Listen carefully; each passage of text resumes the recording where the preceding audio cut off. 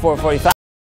Weather together with meteorologist Daniel McFarland. Daniel, we are just talking about that rain because we got quite a bit this morning. Yeah, we really do. And this is the first time in a while we've actually had this much rain to talk about on the radar, Robbie. And it's even heavy in some places, which is going to be helping us out quite a bit. Now, if you're in the north side of Tucson, that's where most of it's happening right now. And it's going to be staying about this heavy for the next hour and a half at least. But if you're on the south side or east side, don't worry. It is going to be coming your way too. It's just not too heavy just yet. Now, I do want to point out Oro Valley. So you just recently went through a whole lot of heavier rain. Looks like that's one spot where it's going to start to lighten up. Another spot of interest is that there's a whole lot of heavy rain making its way onto the Catalina Mountains right now, which is going to be snow instead of rain. So that's something we're going to check up on when that sun comes up. We can start to see those cameras to kind of tell how much snow has fallen in that area so far. Now, this system is very cold, and you can kind of tell that with all the snow that's producing around spots like Albuquerque and over there near Colorado as well. Even closer towards Phoenix, of course, on the Colorado Plateau right there, they're beginning to see some of that snow pushing in.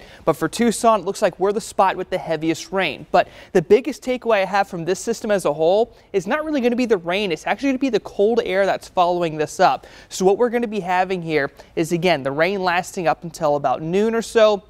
After that, temperatures are not going to get much warmer than the lower 60s. So if you're waiting on those temperatures to get back to 70s for this afternoon, keep waiting because it's not going to be happening. Instead, it's just going to be pretty chilly out there. Now, I do want to show you the rain tracker briefly because there's a few spots that we're already starting to see some values from. You see some lighter greens right there. That does indicate some spots over 1/4 inch of rain. But for just about everyone, when this system wraps on up, it's going to be stopping at 1/4 inch of rain before it eventually does die on out. Now here you can see that rain continuing to push through southern Arizona.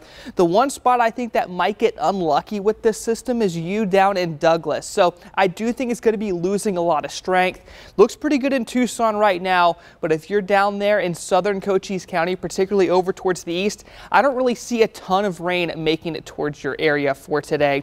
So unfortunately, you have to wait for the next one. But keep in mind, Douglas is typically one of the luckier spots when it comes to monsoon. So I think it's Tucson's turn for once out there. Now, if you're wondering about the snow, I do think the summit's going to be between 3 and 7 inches. Summer Haven, probably closer towards that 2-inch mark at this point in time, with some of those higher values, I think, being closer towards the top of the mountain, of course. If you're waiting for the next rain chance after today, I'm thinking next Tuesday and Wednesday are going to be days to watch out for. Warmest temperature over the next 7 days, probably only going to be stopping around 76 degrees, so certainly staying on the cooler side. That was weather. Let's go ahead and check out traffic real quick before you get